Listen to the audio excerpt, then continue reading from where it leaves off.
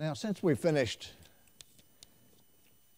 chapter 7 last summer, we'll start mainly at chapter 8. And I say mainly because chapter 8 is so important. Chapter 8 contains what's known as kind of the high mark or the high water mark in the Gospel of Mark.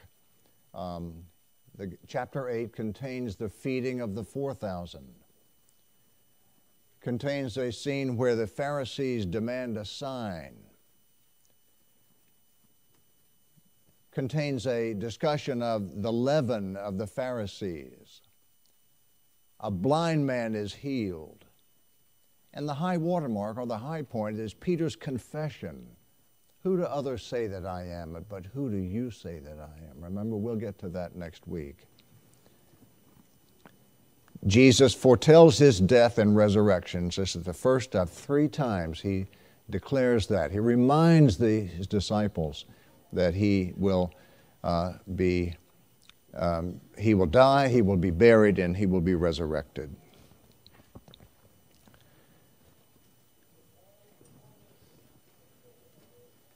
People still coming in? Come on in. Yep.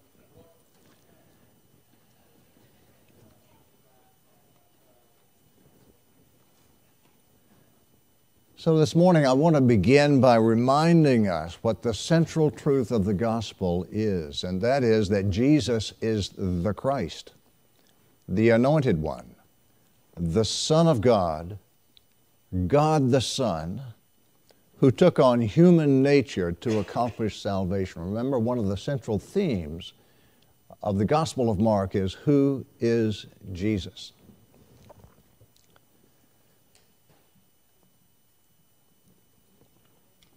In 1 John 4, it says, "And we have seen and testified that the Father has sent His Son to be the Savior of the world." Verse 15, "Whoever confesses that Jesus is the Son of God, God abides in him, and he in God." So why study the Gospel of Mark? Well, the material is familiar. People in this room probably, and I know, even have taught the Gospel of Mark before. So it's very familiar material. It's short. It's fast-moving. It's not a biography. We don't know what Jesus' favorite color was. We don't know what he worried about. We don't know how he dressed. It's not a biography. These scenes are selected by Mark to prove a point. And that is, these scenes are historical and accurate. They're historical theologies, or they are histories with a theological emphasis. In John 20, "Now Jesus did many other signs in the presence of the disciples, which are not written in this book." So what's happened is Mark is taking scenes, compiling them, describing them, so to prove a point. What's the point? The struggles he had with the Pharisees, the doubts that the disciples continued to have, the wonder of his healing power, and we'll see even today, his impatience with the slow, kind of the spiritual sluggishness of the disciples. Continuing with John 20, "But these are written," why? "So that you may believe that Jesus is the Christ, the Son of God, and that by believing you may have life in His name." That's what we're doing here. We're studying the Word so that we may believe by the power of the Spirit and have life in His name. Now, Mark wrote his gospel for believers in Rome, generally who were Gentile believers in Rome. It was a small church. Some scholars suggest that the church was beginning to dwindle some because some of the eyewitnesses had started to die off, and how was the next generation going to are going to hear the gospel and hear the truth and then be encouraged and grow in their faith. It's time to write this down. Mark was the first one to do it. In this class, we want to discover Jesus maybe in a deeper way. We want to be refreshed with the thrilling news of the gospel. And as we go through it, we'll see it. It'll be so vivid to us. To be strengthened in our faith as we travel with Jesus from place to place. He's going to go 3 separate places this morning. And we're going to watch him interact in ministry with Jews and with Gentiles. One of the themes of this morning's class, and Mark is moving in this direction in his gospel, proving that Jesus has a heart for the nations, not just the Jews.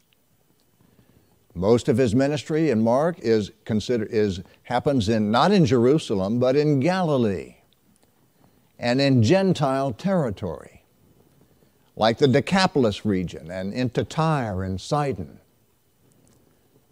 Mark will make a contrast between insiders and outsiders, those who see and those who are blind, those who believe and those who don't. And sometimes he says, don't tell other people about my miracles. What's the deal there? He has a timetable. He and his Father have a timetable for carrying out the plan of salvation. We can't study Mark without being confronted with the truth, without pondering what Jesus is teaching us. And we can't do it without sifting and engaging with the truth. Mark is the earliest gospel written, maybe after 25 years after Jesus ascended. It was written in Rome.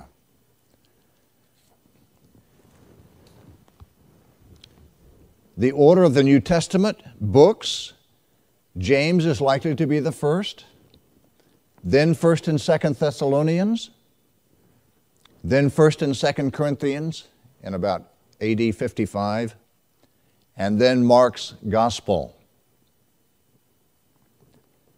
After that comes Galatians, Colossians, Romans, Philemon, Philippians, and all the way through to the rest of the New Testament. Remember, Mark was not an apostle. He was younger than the disciples. He's not even identified as the author, except that strange time in the Garden of Gethsemane when he follows Jesus and the crowd and he sees Jesus arrested, and they turn around and say, he's one of them, and they go after him, and he's only got his bedclothes on. They grab it, he drops it, and he runs away, presumably naked.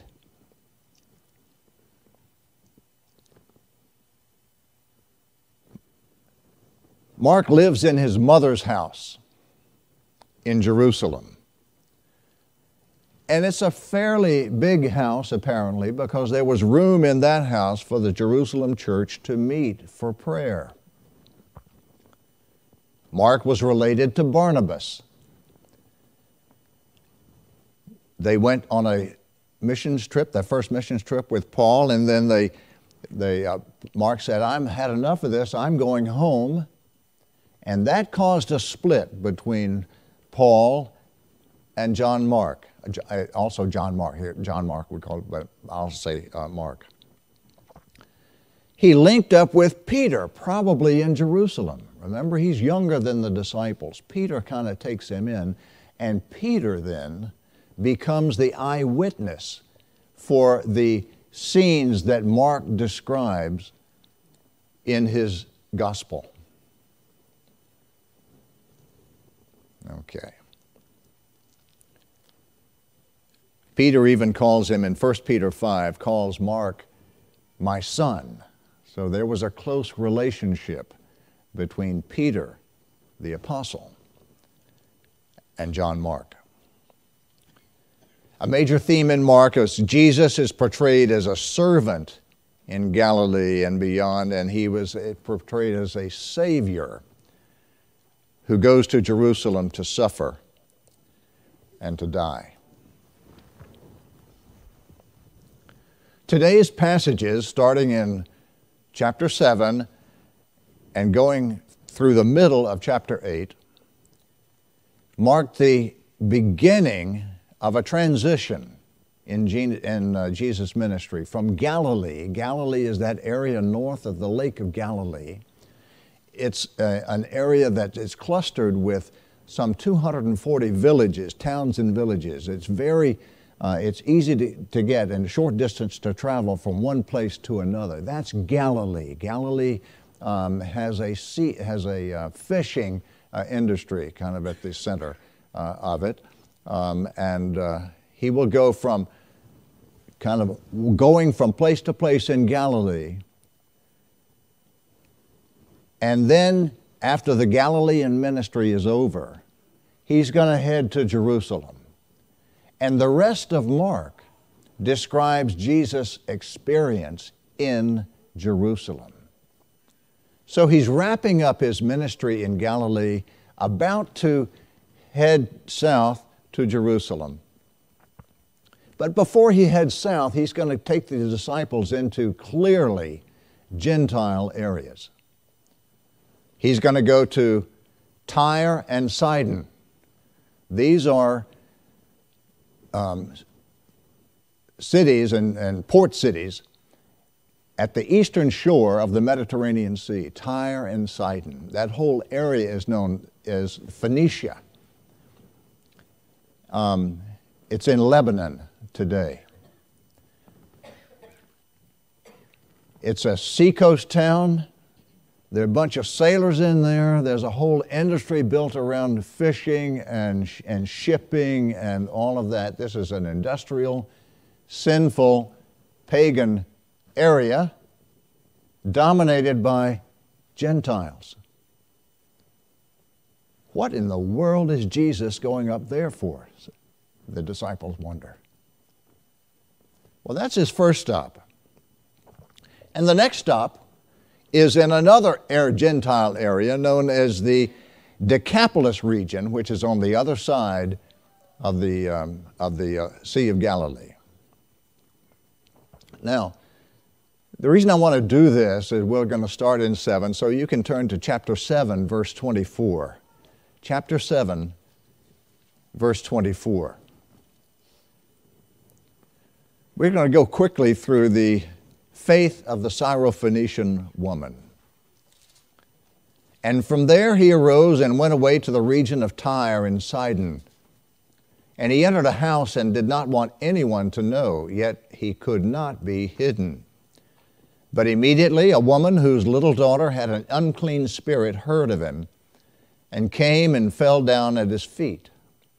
Now the woman was a Gentile, a Syrophoenician by birth. Now remember, Phoenicia is that whole eastern seaboard of the Mediterranean Sea. So why Syro? Because it was ruled by Syria to the north. It's a Syrophoenician woman. That's where that term comes from.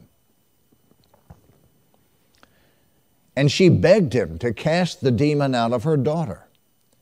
And he said to her, "Let the children be fed first, for it is not right to take the children's bread and throw it to the dogs."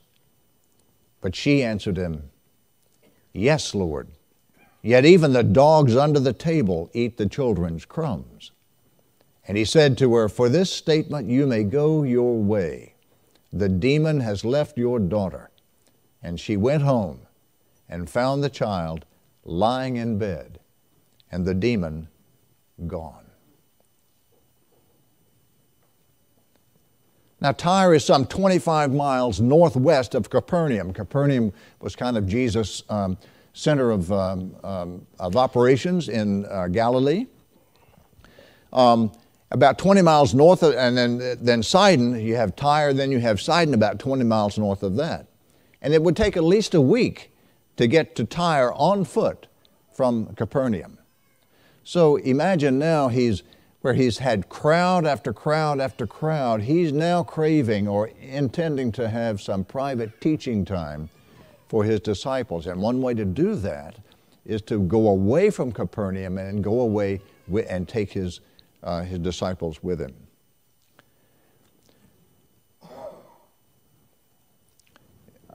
I forgot to say, the synoptic gospels, Matthew, Mark, and Luke, we call them synoptic gospels because they take the same point of view. That sin means coming together. Optical means how we view it.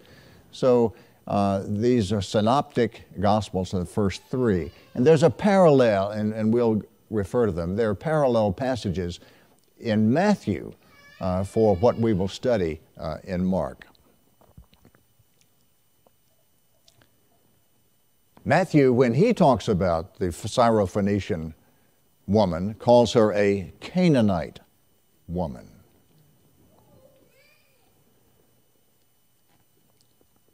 Galilee, he's been in Galilee with his disciples for about 2 years now. Crowds were troublesome. He wanted to avoid a premature clash with hostile Jews, and Herod even was a growing threat. Word was getting around. The Gentile woman whose daughter was demon-possessed fell at his feet and begged Jesus to exorcise the demon.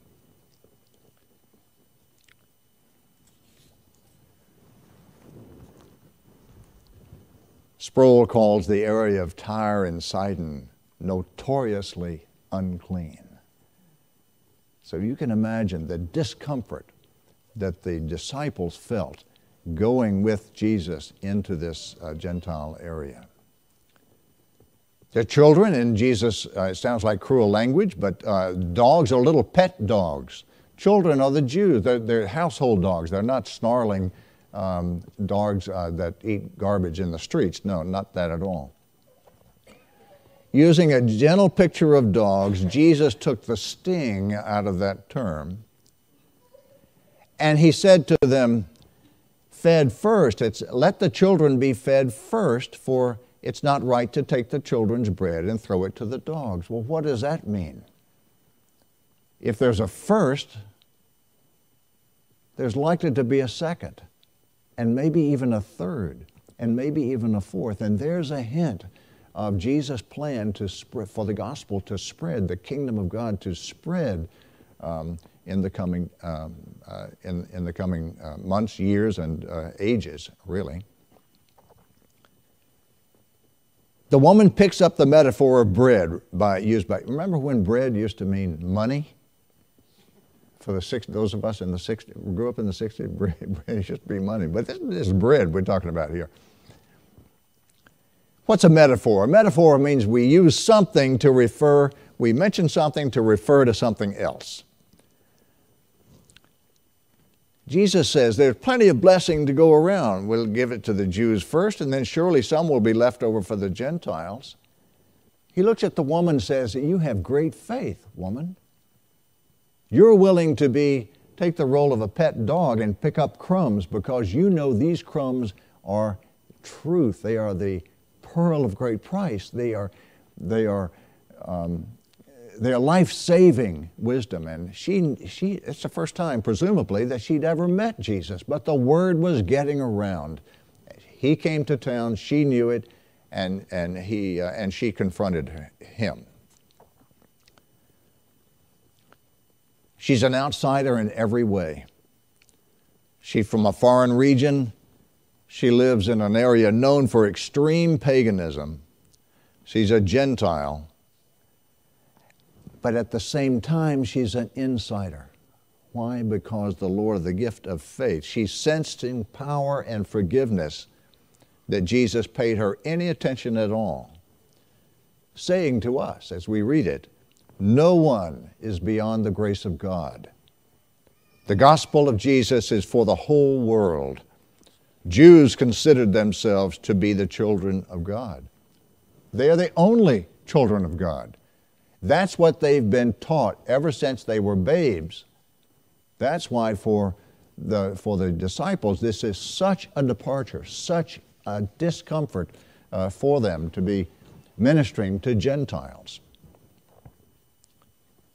The woman knows something that even the disciples don't understand. She believes the kingdom will extend to all nations and nationalities. She wants and even expects grace from Jesus. Otherwise, why would she beg him to come to heal her daughter?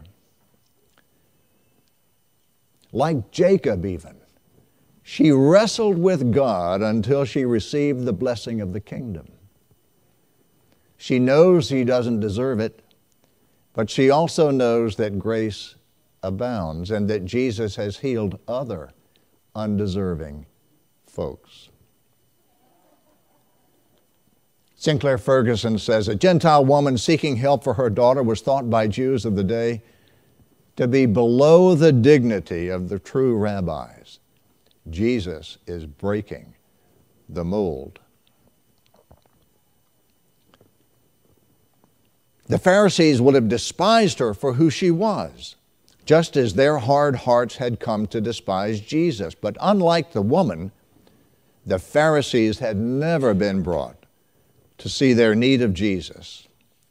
That turns out to be the greatest tragedy of their lives. Hardening of spiritual arteries is a fatal disease, says Ferguson. William Hendrickson, little daughter, he calls her little daughter. That's a term of tenderness. It would be a great privilege, the woman implies, to be treated like a pet dog. First, the door to salvation is open to non-Jews, even now. Jews go in first, then non-Jews, and she's fine with that. The woman's God-given faith is strong enough to realize that Jesus is not turning her away. She's overpowered by his love and tenderness, a compassionate attitude, which even his apparent sternness was unable to hide, says Hendrickson. The woman says, am I being compared to a pet dog? Well, I accept what is implied in the comparison. Not only do I accept it, I rejoice because of it. For certainly under the table, these pet dogs eat some of the children's scraps. The woman displayed three Christian graces: faith, hope, and love. Faith in the love of God, hope knowing that he would not disappoint her, and love for Christ, the one who was refusing to turn her away, and who, though she loved him, had first loved her. Sproul says Tyre and Sidon was a notoriously pagan area. Could not be hidden there and everywhere, even in the darkest corners of the world. The whole area was full of pagans and considered unclean by the Jews. She fell at his feet, paying homage and respect to Jesus, even though she'd only heard of him, and it was a desperate plea for Jesus' help. In Matthew 15, Jesus answered her, O woman, great is your faith. Be it done for you as you desire. And her daughter was healed instantly. So we who were of non-Jewish descent are wild olive shoots grafted into the tree of Israel, little dogs permitted to eat crumbs under the table. Would any of us trade the crumb of our salvation for anything in this world? That crumb is the pearl of great price, and Jesus gave it to the Syrophoenician woman, and he has given it to us. Moving on. Chapter 7, verse 31. Then he returned from the region of Tyre and went through Sidon to the Sea of Galilee in the region of Decapolis, another Gentile region. And they brought to him a man who was deaf and had a speech impediment, and they begged him to lay his hand on him And taking him aside from the crowd privately, he put his fingers into his ears, and after spitting, touched his tongue. And looking up to heaven, he sighed and said to him, Ephphatha, that is, be opened. And his ears were opened, his tongue was released, and he spoke plainly. And Jesus charged them to tell no one. But the more he charged them, the more zealously they proclaimed it. And they were astonished beyond measure, saying, He has done all things well. He even makes the deaf hear and the mute speak. Well, think about it. If they proclaim it, he's healed, and the word gets around, and a crowd begins to form. But as the crowd is forming, he goes through, plus I must say, it was an indirect route. He was up on the eastern shore of Mediterranean.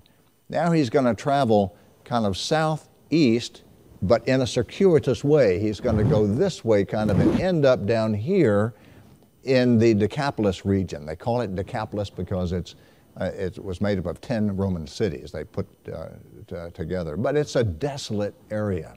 It's the same area. You remember the demon-possessed man who was chained and cut himself and lived among the tombstones, and people were afraid of him.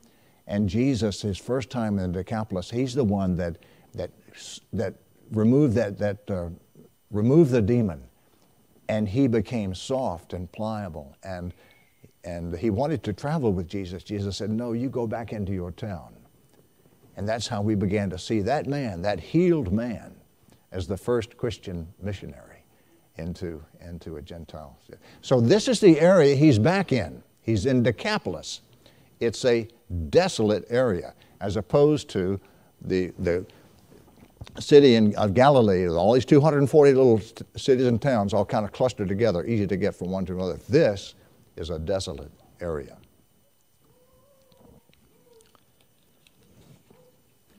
It's a long, indirect trip. But it does give Jesus a time to spend time with his disciples alone, and that's where his focus is going to be now, because he's going to prepare. He knows he's heading south, ultimately to Jerusalem. He's going to take time now to spend with his disciples to teach them one-on-one in a small group, call it a seminar type setting. And that's what he's after, and that's what we're going to see for the rest of Mark. Jesus walks the man away from the crowd. That tells the man that he has his full attention. I'm focused on you, buddy. He huddles with the deaf-mute and a few disciples. Peter's among them. Why? Because Peter is the source of this information, remember. Peter is describing it for Mark, who is transcribing it. Jesus uses sign language. He avoids distraction and publicity. He puts fingers into his ears. I'm going to focus. I'm going to do something here. And saliva on his tongue to build the man's confidence and to increase his faith. It's first ever this has happened to this man. Can you imagine what's going through his head and heart? Jesus points to heaven, groans deeply, a sign of deep feeling and compassion. Same word translated groan in Romans 8:23. When we don't know what to pray, he understands our groanings, our deep, deep groaning. Likewise, the Spirit intercedes for us with groanings too deep for words. Ephphatha is apparently an easy word to lip read. Be opened.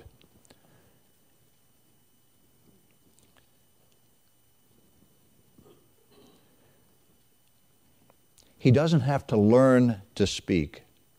When he can speak, he says, don't tell anyone. And some people call that the messianic secret. So here's a deaf man who presumably hears immediately and already knows how to speak.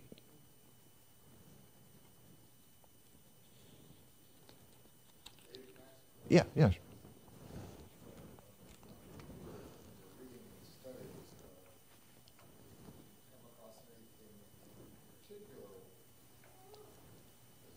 This is a question.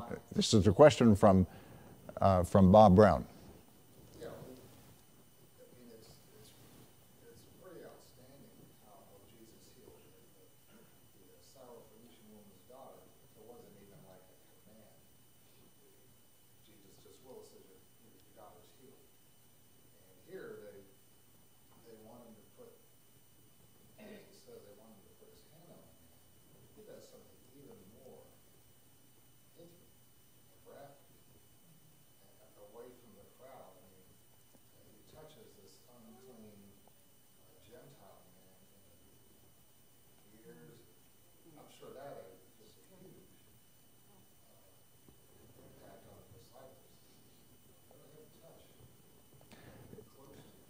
Bob is pointing out that the intimate way that Jesus approached the deaf man in the Decapolis contrasted with the Syrophoenician woman whose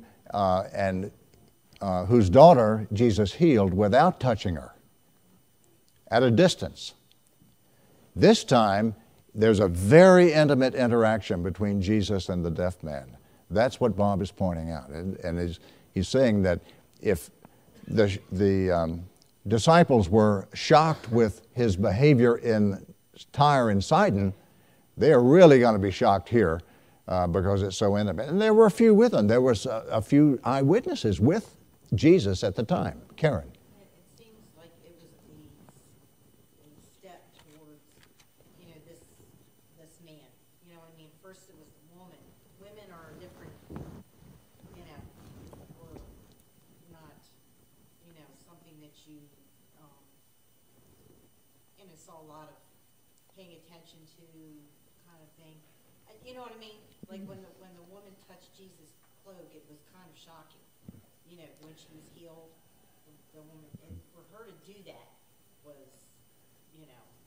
quite out there. Karen is pointing out how even the woman who had great faith and simply touched his garment, and her bleeding stopped immediately, and he felt immediately the power had gone out of him. That here's another interaction, powerful interaction, that doesn't require a physical touch. It was simply touching his robe. What's behind that? Her great faith. He turns around and says, your faith has made you well. Sinclair Ferguson calls the healing of the deaf man one of the most beautiful of healings. The sign language, Ferguson says, I'm going to remove the blockage in your ears. I'm going to unblock your tongue. He glances up to heaven. God alone is able to do this for you. It's not magic. It's God's grace. This is the message that Jesus is giving to the deaf man.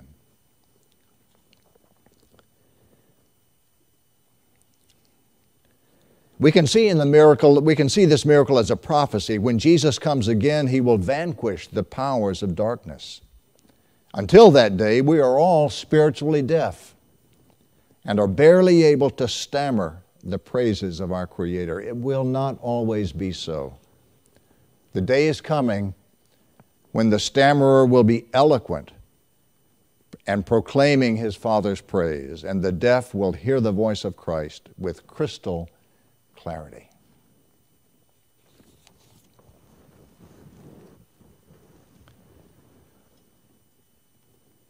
Hendrickson suggests that Jesus saying, "Don't tell anyone," was like Tom Sawyer saying he loves painting this fence, or boys stealing apples when told not to, or Brer Rabbit saying, please don't throw me into the briar patch, which is exactly where that rabbit wants to go.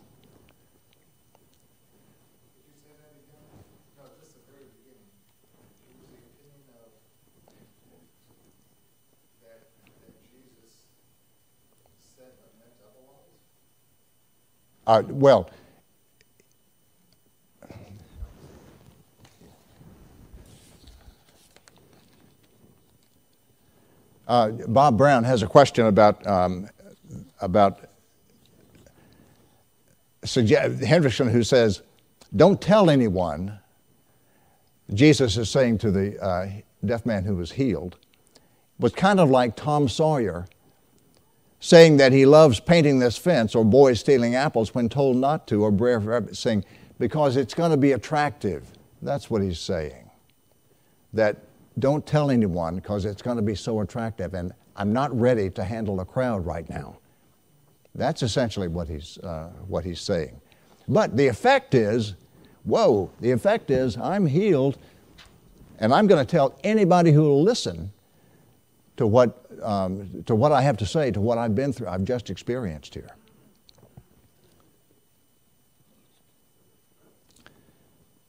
Instantly, this man, says Sproul, instantly this man could hear and speak clearly. His tongue was set free.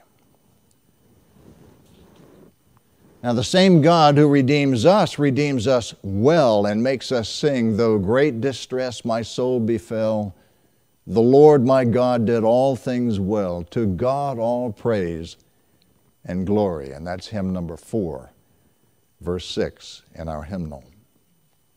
So the Galilean ministry ends with ministry in Gentile areas. The Syrophoenician woman in Tyre and Sidon, and the healing of the deaf man in Decapolis. The ministry in Tyre and Sidon and in Decapolis is a picture of the future church with a worldwide mission. It's a huge adjustment, as we pointed out, for the Jewish disciples.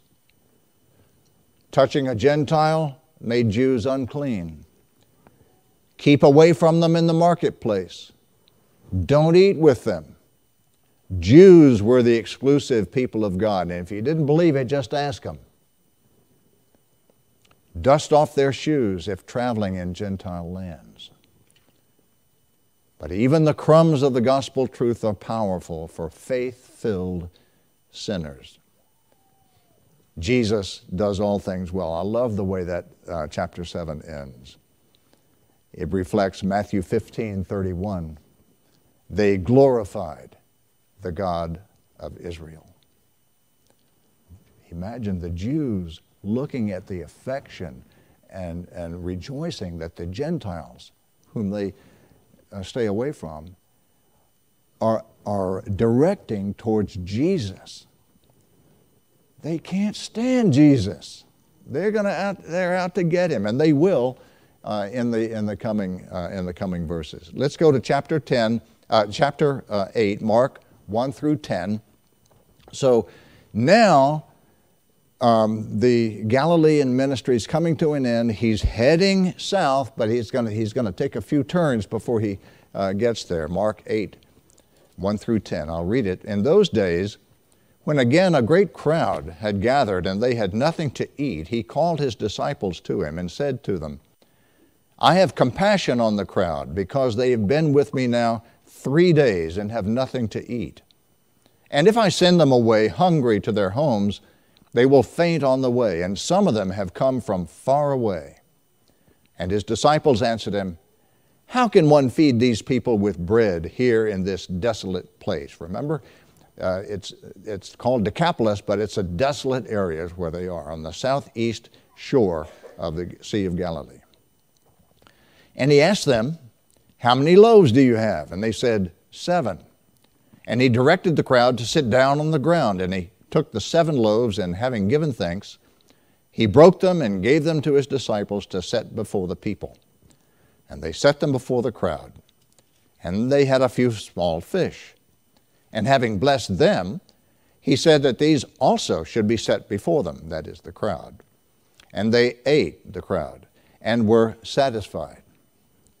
And they took up the broken pieces left over, 7 baskets full. And there were about 4,000 people. And he sent them away. And immediately he got into the boat with his disciples and went to the district of Dalmanutha. He's on the southeast shore, Gentile area. Right after this feeding the 4,000, he gets in the boat again and he heads traveling northwest. He goes back to the Capernaum area, which is where the Jews are concentrated. So that's the trip that Mark is describing.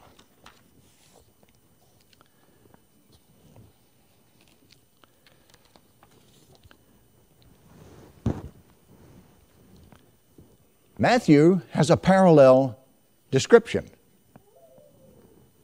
Matthew was probably there as an eyewitness.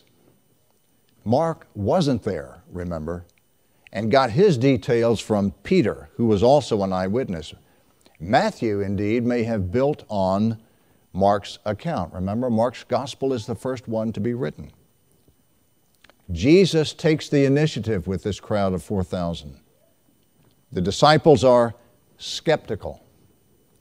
They must have forgotten about how he fed 5,000 in chapter 6. This is miraculous food again, creating edible food from nothing. Skeptics have said, scholarly skeptics have said, they just got it wrong in the gospel. It was only a single miraculous feeding. And that just proves how unreliable these gospel accounts are.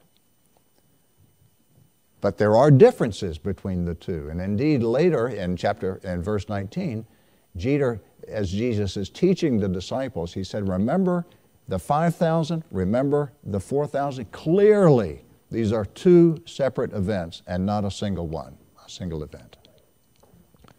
What are the differences? The crowd is 5,000 and 4,000. A location, a desolate place around Bethesda on the northern shore, versus the Decapolis, also called the country of the Gerasenes. The Jews were focused on mainly Jews in the 5,000 crowd. Lost sheep of Israel, remember he calls them sheep without a shepherd. Mainly Gentiles down in the Decapolis. 1 day for 5,000, 3 days for 4,000. Jesus takes the initiative in the 4,000. I feel compassion for this crowd.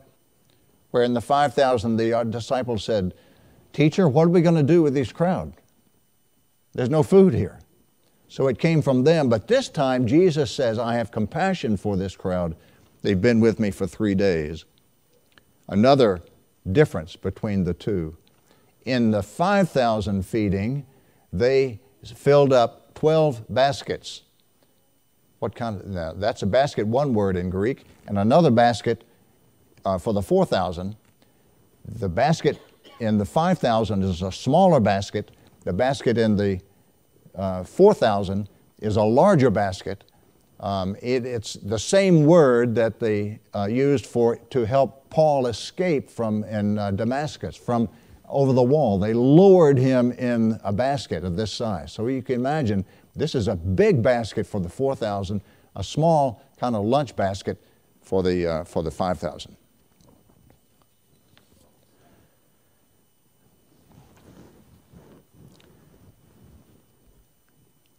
Both feedings show Jesus' compassion. And remember what we talked about, compassion. When you feel compassion, it leads you to action. You can't just look at it and walk away.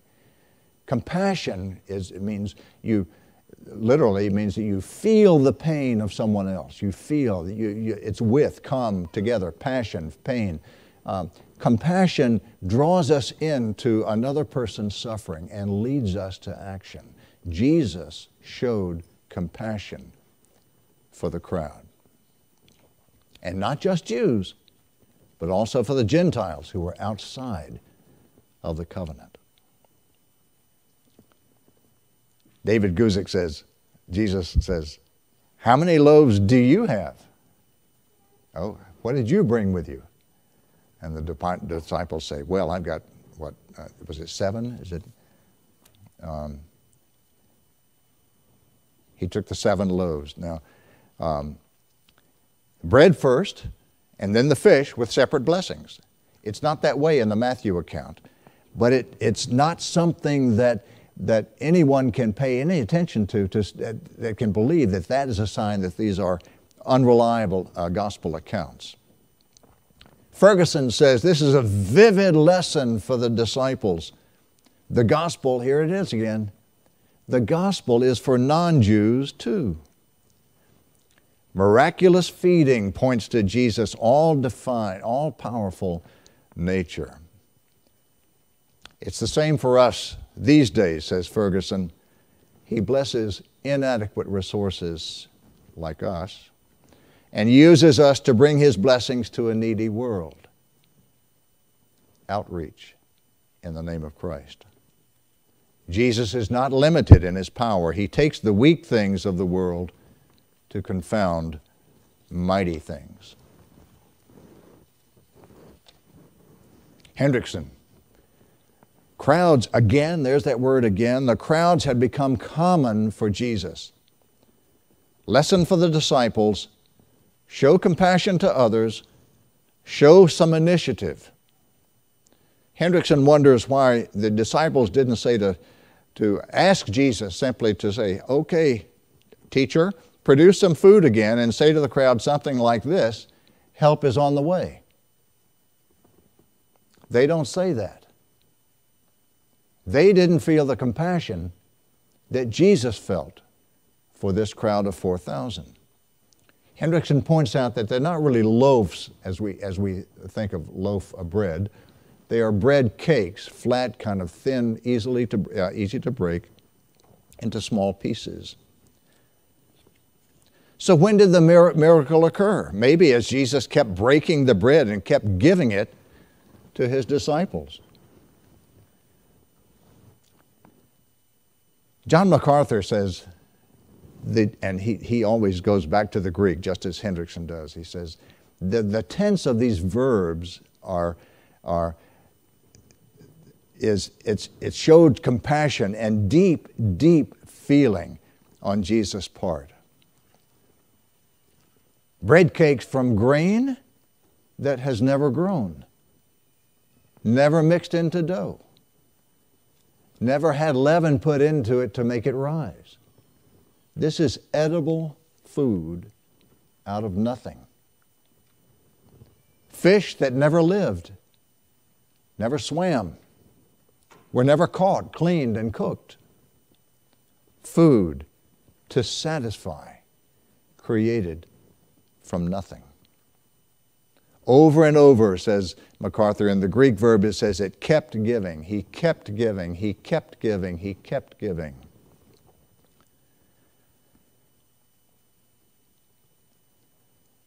Key lesson here for the disciples: mercy and salvation are also for the Gentiles.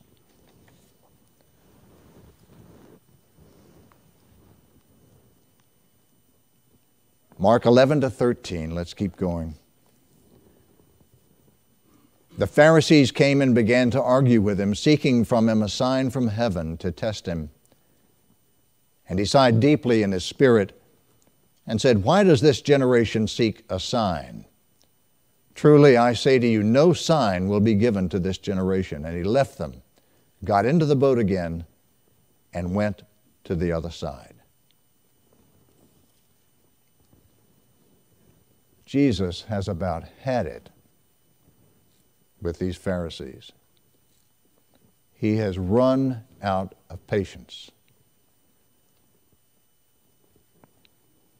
Soon as He gets back to the Jewish area of the Sea of Galilee, Dalmanutha, a little south of Capernaum,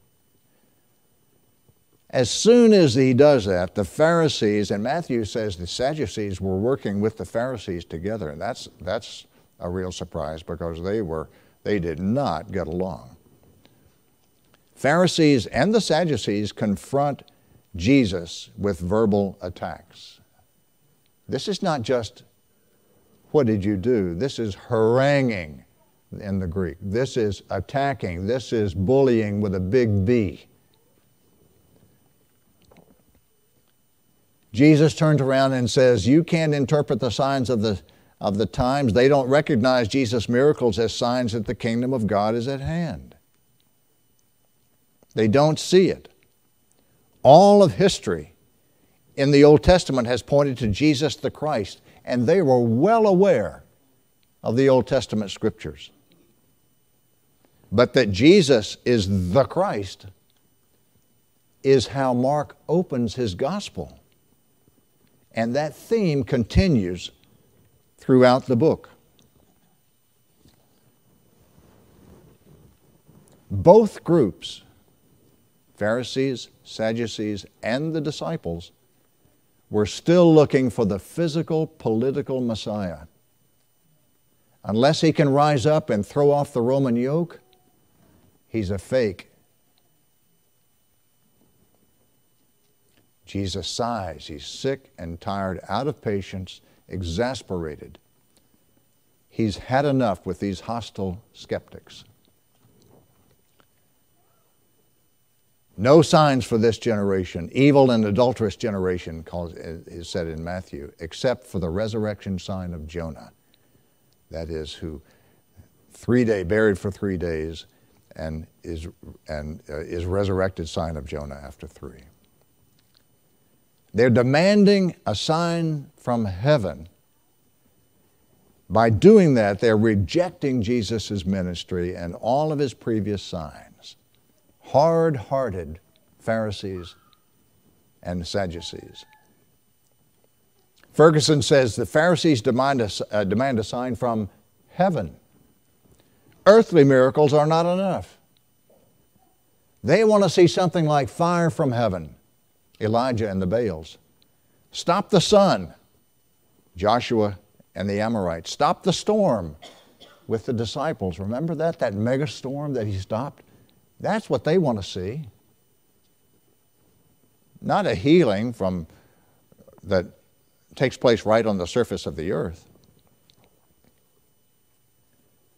Guzik said this is not a friendly encounter. They were really after him. Miracles are not done to convince hard-hearted non-believers. Miracles in Jesus' experience and what we read about, healing, restoring withered limbs, miraculous feedings, cleansing lepers, that has shown the power of God in mercy. Hendrickson. Arguing, tempting Jesus with hardened hearts. This generation, that means the Jewish nation, the Jewish people, the cohort of leaders, you're not going to get a sign of the type that you're asking for. Jesus gets into the boat, leaving the Pharisees to their own sin and heading across. Now, that's important because Jesus is at the limit of his patience. He leaves in a hurry. The disciples presumably leave with him in a hurry. They get into the boat. This time they head from the Capernaum area northeast to the area of Bethsaida.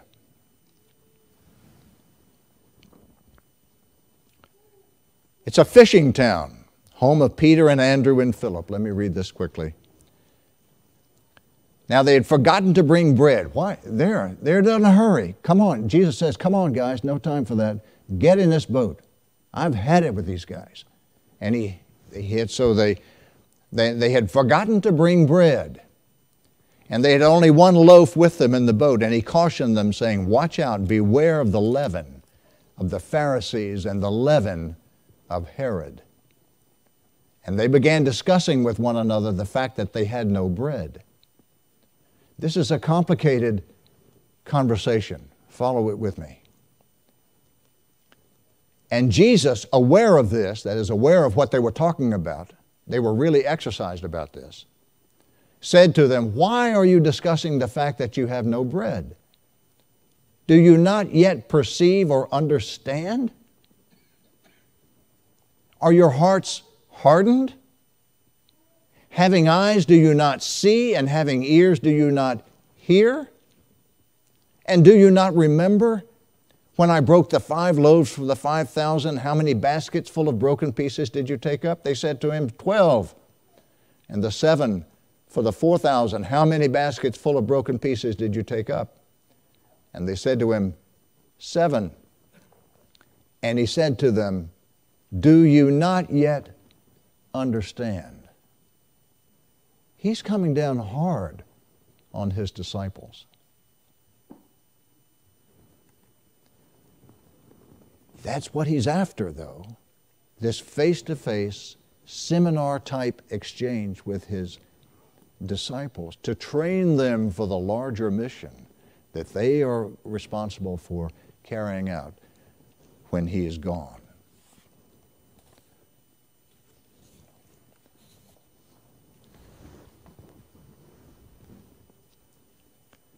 Jesus knows the discussion. They're talking about bread.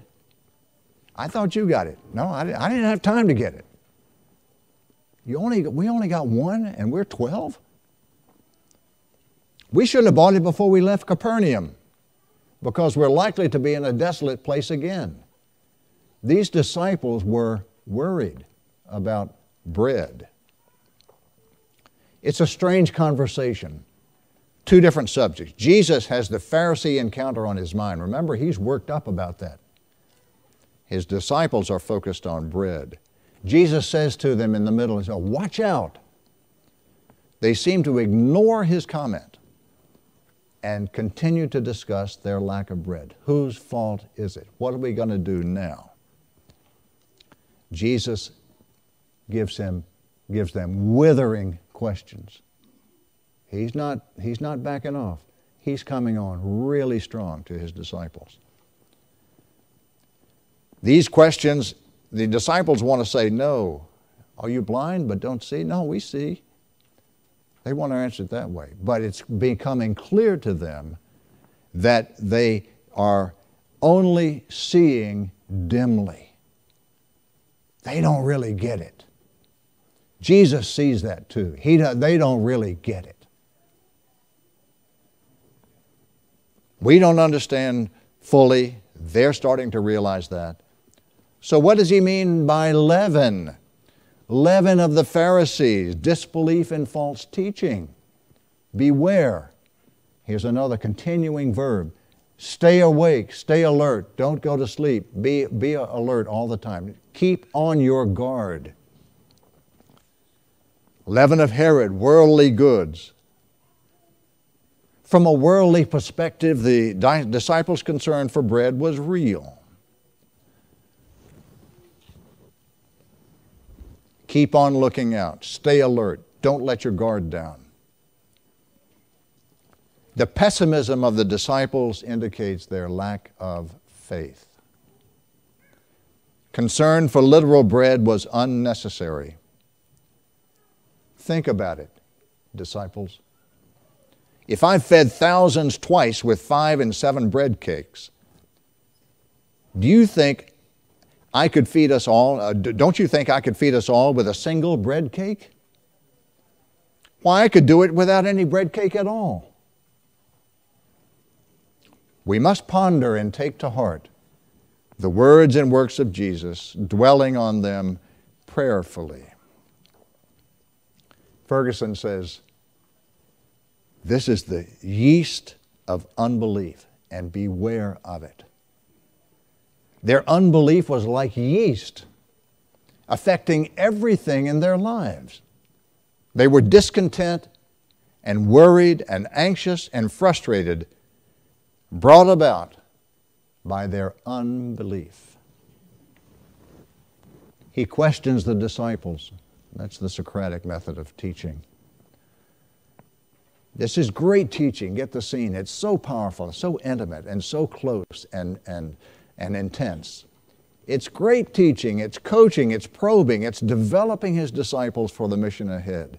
This is true shepherding. With what you've seen me do for the crowds, can't you trust me to take care of you too? Remember on the stormy sea, the disciples said, "Teacher, don't you even care if we drown?" That's the same kind of unbelief of the Pharisees and the Herod and of the Herodian and of Herod. The refusal to lead to the tender mercy of Christ, the desire to hold on your own life and rule it instead of letting go of your life and relying on the rule and provision of the Lord. Unbelief is like leaven, small and apparently insignificant, but silent, invisible, pervasive, and powerful in its influence.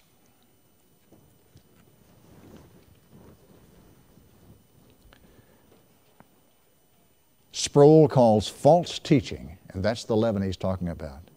He calls it a poison that can kill us. It's a poison that's invisible. Once it gets in, that it changes everything about it. It changes the appearance and the characteristics of just as it. They're worried about bread. Jesus, the incarnate bread of life, is talking about faith. He's teaching his disciples just as he is teaching us. So, how's your hearing? How's your sight? How's your understanding of the gospel of salvation by grace through faith? In the sacrament to come, we'll gather to remember Jesus' sacrificial death on the cross, to pay the penalty for our sin. We'll eat bread and drink wine as a sign and seal of the truth of the teacher's lessons. In this sacrament, we cling to faith in his promises. We're strengthened, we're emboldened to live out our faith in this fallen world. And in Christ, we have plenty of bread. Let's pray. Lord, thank you so much for this time. Pray, Holy Spirit, you will nourish us with the bread of life by even reminded and stimulated by the sacrament we're about to enjoy. Use it powerfully to build our faith. Use it powerfully to encourage us, strengthen us, give us wisdom to live out in powerful ways the gospel as we have come to understand it from your teaching. We pray gratefully in Jesus' name. Amen.